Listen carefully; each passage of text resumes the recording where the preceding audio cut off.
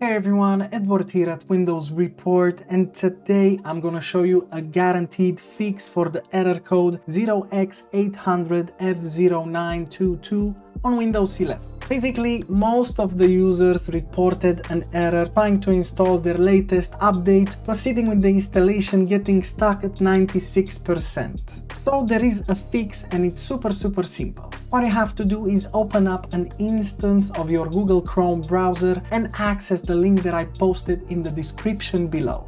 This is the last update called KB5035853 and it's made for Windows 11, 23H2 and 22H2. Now, if you get the update from this official update catalog, you'll be able not only to have the latest update, but also fix the error 0x800F0922. So depending on your architecture and version, make sure to click on the download button and afterwards click on the blue hyperlink in here, then choose a location preferably on your desktop and click on the save button. Now wait until the download is finished, and once the update is downloaded, just open it up, run the installer, restart your computer and you're good to go. And that's it. Super simple, isn't it? Of course, if this video helped you, make sure to hit the like button and subscribe to our channel for more quality content.